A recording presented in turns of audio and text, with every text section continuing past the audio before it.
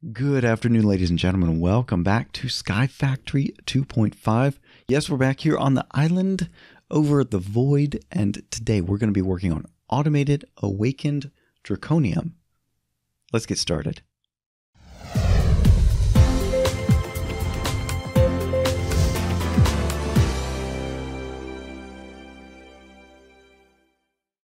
That's right, ladies and gentlemen. We are going to be finally getting to automated awakened Draconium. I think I've got something that we can use for that. So I've been doing some testing in my creative testing world, and we've got some parts here. You can see it in my project bag here. Now, one thing I need to do, we don't need that phased field generator anymore, so we can probably put that over here.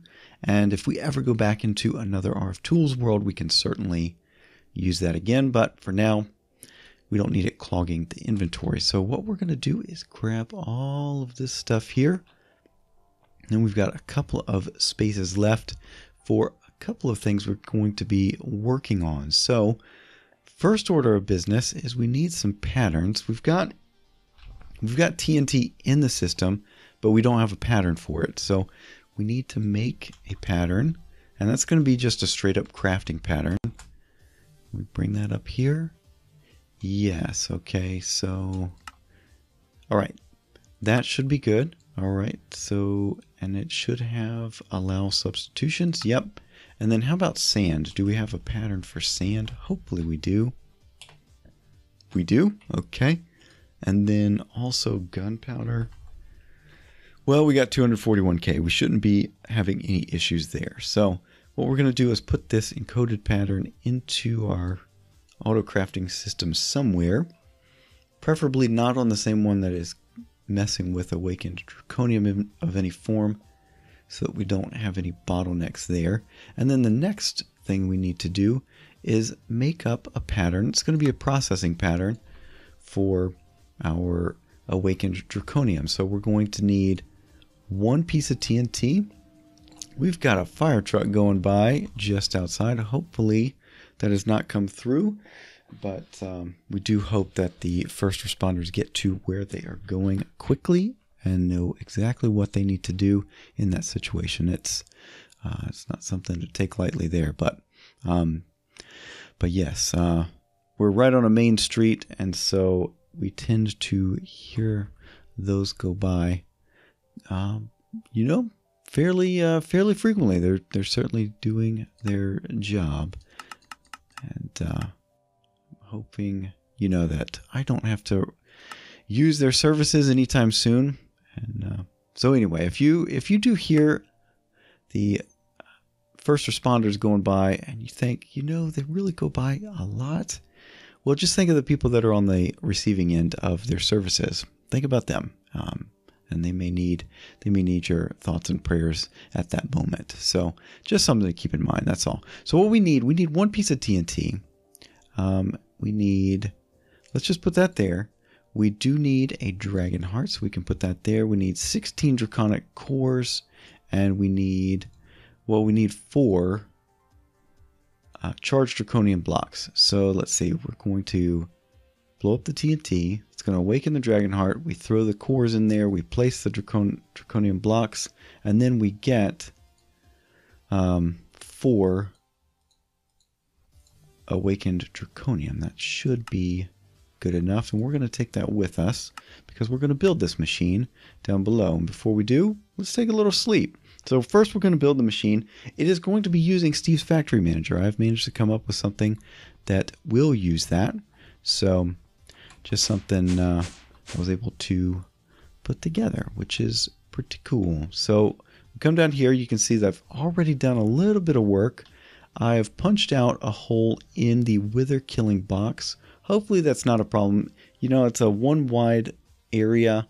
The wither should not be able to get out of that. Hopefully we don't have any issues. If we do, then, well, you know what? That reminds me. I need to make a backup of this world because I try to do that before every episode. So let me do that real quick, and I'll be right back with you. All right, sorry for that little lapse in my memory for putting this episode together. hopefully we are good to go from here on out. All right, so what we're going to do is go up a little bit. I don't want to go up too high, but we want to be sufficiently far away that we've got plenty of room to be building this thing. And we're going to put the center of it, how about right here? Okay, so that is going to be, well, we're going to start building on top of that. What we need to do is put a block gate right on top like so. We can then get our angel block back. Okay. And so now what we do is bring in our, well, we're using reinforced obsidian again, like so. And we're just going to come all the way around with that. I'm using this because it is an explosion resistant block, which is kind of necessary when you're dealing with what we have to deal with. And yeah, I'd rather be safe than sorry, you know, especially on something like this. All right, so we're going to be going like that. And then there is a block that I have left up in the crafting window up top. I need to show you that. So let's go up there real quick. It's going to be helping us in our quest. If we come over here, we're going to turn to the open blocks mod for this right here, the block placer. So it's got an inventory, and then you put something in there and you apply a redstone signal, and it's going to place the block that's in the inventory. So right there you can see the recipe. It's not very expensive. We do have a piston in there, so there's a little bit extra of a step there, but overall not too bad. And the reason I'm choosing that one instead of like the MFR block placer is that the MFR block placer not only requires a redstone signal, it requires RF. So there we go. Open blocks was fairly easy, so that's just what we're going to do. And I needed that block next. So where did it go in my inventory? There it is. All right. So we've got the item valve right there in the center. That's going to be putting the, what is it? The heart, dragon heart, and the draconic cores out. And then the block placers are going to be putting out the draconium, charged draconium. So that's how that's going to work. And then we'll bring back down our reinforced obsidian and just kind of surround that like so. Okay. And I'm going to need some water as well. You can see slimes that are jumping off. I did happen to build my entire mob farm in a slime chunk. I didn't realize it was a slime chunk at the time, but c'est la vie. C'est la vie. Okay. Now this is where it's starting to get fun. We've got this coming around. Okay, and then what we need is to get rid of that, and we need a block gate. We have that here in an advanced cable cluster, and we're going to set it up like so, and we're just going to right click to make sure that it is facing the correct direction. So we'll come out here like this, and then we'll place another one of these block gates. Right click again, and then all the way around like so. Rinse and repeat. We'll do another block gate like that. Oh, no. You come back here. Thank you. And we'll come around. We'll complete this square and do this and another block gate. There we go. We should be good to go on that part. And then what we need to do is grab an advanced cable cluster with a redstone emitter, and we'll put that right there. And the redstone emitter is going to be actually putting a signal into the block placer. So we're going to be controlling that with a Steve's Factory Manager program. But there we go. We've got all of those. And then I think our primary entry point for all of the items are going to be over here. So what we need to do is bring in some inventory cable. Hopefully I have enough. If not, we'll have to run back up and grab that. We may not have enough inventory cable. Let's see, we got 2 left. No, we don't have enough. Oh, that is a problem. Let's go up and make some more real quick. And we shouldn't have a problem with the supplies there. Inventory cable. Is that too bad? No, what's the holdup? We need hardened glass. Do we have hardened glass as a recipe? What's this? Yeah, there we go. You know, we'll do that. So that'll get a few possibilities, or a few different blocks of it. And inventory cable. Okay, that should be sufficient. 32. I hope that's enough. And we'll come down there, back to where we were. Oh, yeah, it's a mob farm.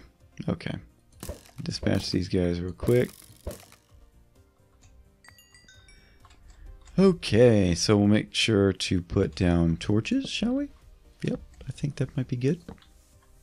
And then eventually we'll have water in here as well. I don't have a bucket on me. We might have a bucket or 2 in here. Let's see. Oh, I got a water tank.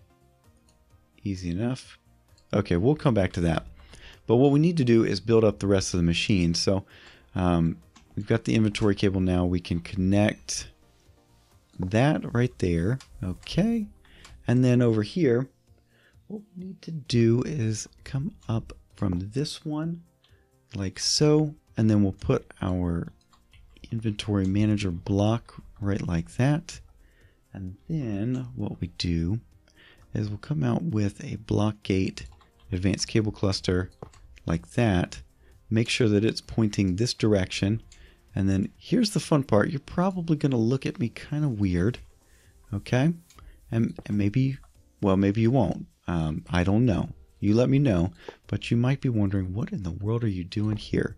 Well, there is a slight bug in Steve's Factory Manager with the block gates. They don't always place right in front of them. Sometimes they place 2 blocks in front of them. Sometimes they place off to the diagonal. I don't get it. It could just be that missing some things in the code there. I don't know. I don't know what's going on. But all in all, it's not always the quite what we're wanting. Now over here we need a redstone emitter and a redstone receiver. And if you see my mouse kind of skip, or if you see this thing have to reset the progress, my mouse is having an issue lately with the button, the main button, which is kind of tough given that Minecraft kind of requires it. But yeah, it registers as a double click sometimes. We've got a redstone emitter, and we need a redstone receiver. Oh, I see. Okay, so the empty cluster, we're going to put redstone emitter there, but we've already got, that's a block gate. So we'll do that and that. Okay. Then we'll come over here like so, place that. That is a redstone emitter, and then off to the side, redstone receiver. You'll see how all that comes together. But what we want to do now is put in the what is that, the ME controller or the interface, and then we'll put the chest right here. And then here's the thing. We're going to put our encoded pattern right in that interface right there. And then we need to come out of this like so. And this part, we're going to get into some vanilla redstone, but we're going to be using the RedLogic repeaters. Yep. So we are dipping into a little vanilla redstone thing. And this is because we don't have a delay gate on Steve's Factory Manager like we would expect in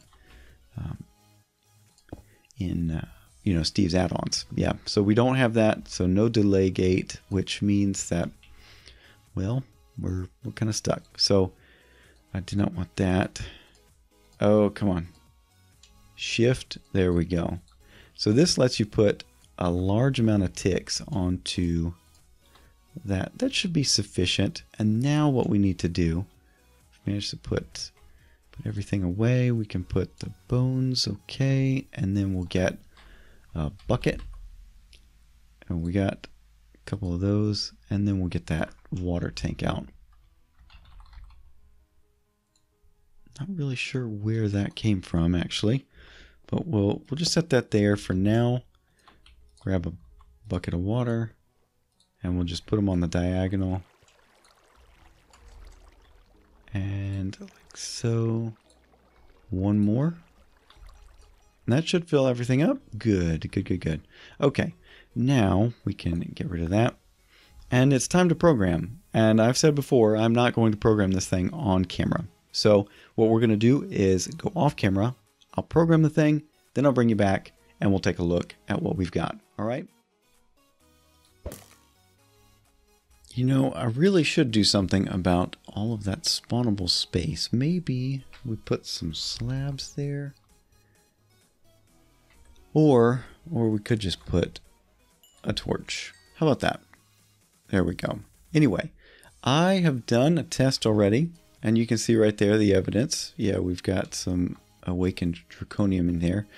I have not hooked this up to the ME system yet. What I want to do is show you this process. So I'm going to throw all of that in. Okay, you see we did the TNT. Okay, so now that dragon heart is awakened. And we wait a little bit. Okay, and you just heard the items go in. So that's the draconic cores, and then we've placed the draconium blocks. And it takes a little while. This is not the fastest process in the world. So you just kind of wait for it. There we go. And now we've got some awakened Draconium. And that is now all automated. There we go. That's pretty cool indeed. What we're going to do now though is bring this up. Maybe one more. Can we do that? And that means that we should be able to see right there. Yes, we can make it like that. Hopefully that all went in there. Did it go in?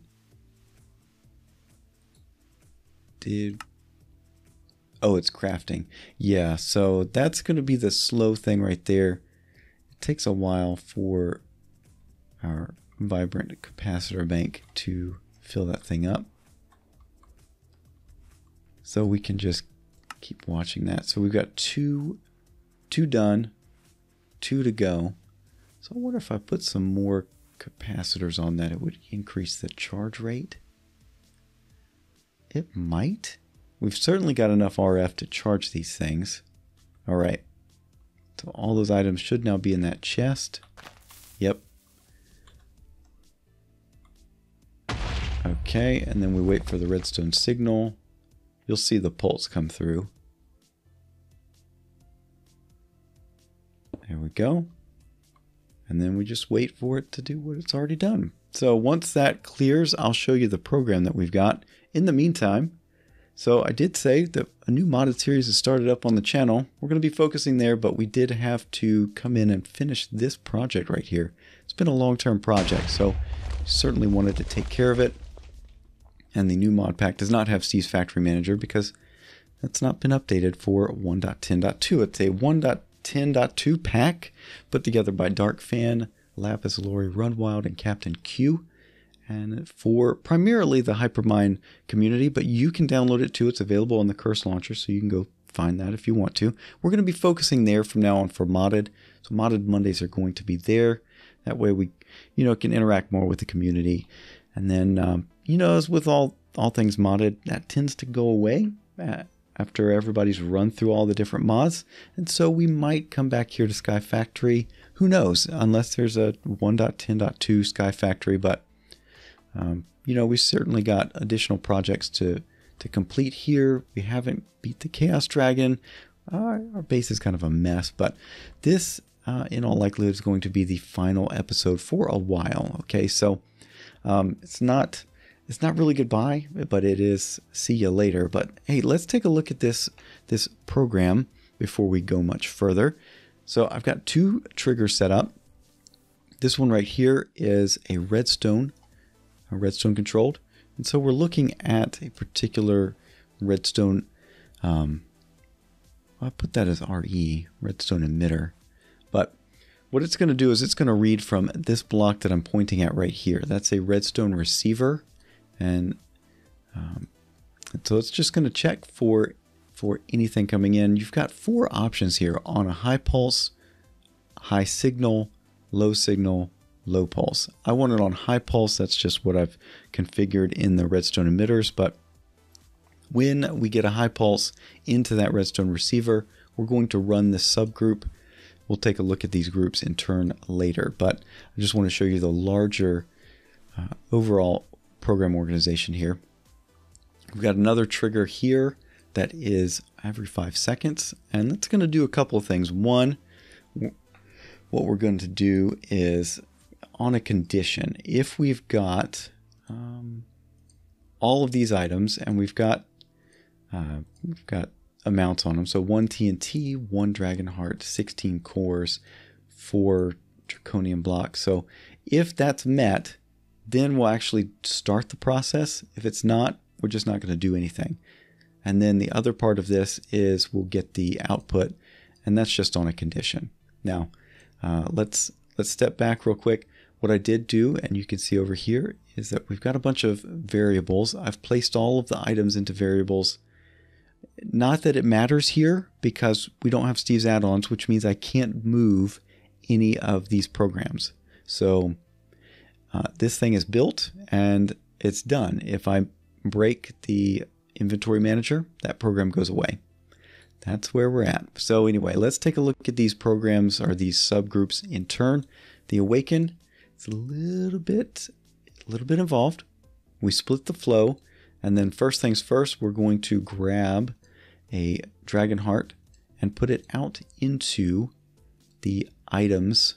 Do I have that? Yeah, select it. So it's going to take a Dragon Heart from input and put it out right there in the rapid item valve. And then it's going to take 1 TNT and place it in this block gate. And I've got it set to the north direction. In my testing world, I had it set to the east direction, and it kept going to the northeast. So that's why I've got this 3x3 redstone here. As soon as that TNT is placed on the redstone blocks, it activates, drops down, that activates the Dragon Heart. So then we move on, and what I want to do in this one is we go through a for each loop on the, let's see, show the variables on the placers, okay? And then we're going to grab a Draconium block from the input, just on that for each, grab one of those Draconium blocks there and place it into the placer. So pretty simple. The input is from the chest and the output is into the actual placer. So that's how that goes. And then, after the TNT is placed, we then send the signal out to this redstone emitter. That's where that pulse comes from. It's a pulse of length 2 of a high signal 15 strength. So it's going to send that pulse there. And we've got our timer just going and making sure that everything starts here before we actually place all of what we need to place. All right. Next order of business is the get output. We'll come in here before we go over to the redstone controlled trigger. This one is a for each loop over all of the Draconium blocks. That's the block gates. And then what we do is we have a condition in there. I keep escaping. It's hard to, I think escape and it's going to go back one, but it's not. It's just going to close the thing. It's, it's a common problem I've had even in Infinity Evolved. So we've got a condition only if we've got an Awakened Draconium in front of the block gate are we actually going to do this. It's not going to try and grab something that's not there. And then we take it from there, from in front of the block gate, and send it into the interface. Next order of business is, real quick, we're going to come into here and we split the flow, and we've got a couple of emitters. One of them is going to go onto all of the placer. Okay, so that redstone emitter that we put behind there, it's going to put out a high pulse. So I do emit pulse, a 2-tick pulse, just to make sure. Sometimes redstone things don't respond well to a 1-tick pulse. So we do a 2-tick pulse, and then we output a high strength of 15. And that's going to make sure to place the Draconium blocks. And then the next order of business is to grab all of the Draconic cores and throw those out into the item valve. So the item valve does double duty. It's got the Draconic heart and the Draconic cores. And there we go. That is the awakened Draconium machine. So anyway, you see why I don't do those programs on camera? What can you imagine? I mean, it took me about 20 minutes just to write that whole thing, and I was copying something that I'd already done on my creative testing world. So I was looking at screenshots, trying to remember what I had done. Yeah, and that was 20 minutes of doing that here. Okay, where I'd already done it. Can you imagine me doing that? Off the cuff? I can't. It would have taken forever, and it would not have been very compelling. Anyway, so let's be done with that. And what we will do here is grab a screenshot, because that's just what you do. And we can say our project for this time around is done. So let's go back up to home, and we can put away some of, actually, pretty much everything. And there we go. Terminal we're going to keep, and then we'll over here we'll put this back in. And ladies and gentlemen, that concludes this particular chapter. We've got, it's about time to close up shop for this episode. If we come over here, let's take a look at what we still need to do. All of the Draconic stuff we need to create. We did the Charm of Dislocation. Yeah, okay. We still haven't done a Taming of the Dragon. Yeah, but there's still plenty to do. So if we do wish to come back here, we certainly can. But anyway, I think episode 25, we're going to call it for now. I might bring back an episode 26 to do all of this stuff, for making all of this. But yeah, I can't do that on the current episode. Anyway, hopefully you enjoyed. If you did, a like is always appreciated. And if you haven't done so already, think about subscribing so you're up to date with everything going on the channel. This has been fun, but we're going to be focusing on the Hyper Antics pack. So come join us over there. Go check out that pack. Check out the playlist. So you can certainly find that on the channel, and I'll put a link to it in the description box below if I remember. But that's it for now. Thank you so much for watching, and we'll see you, we'll see you around. Bye-bye.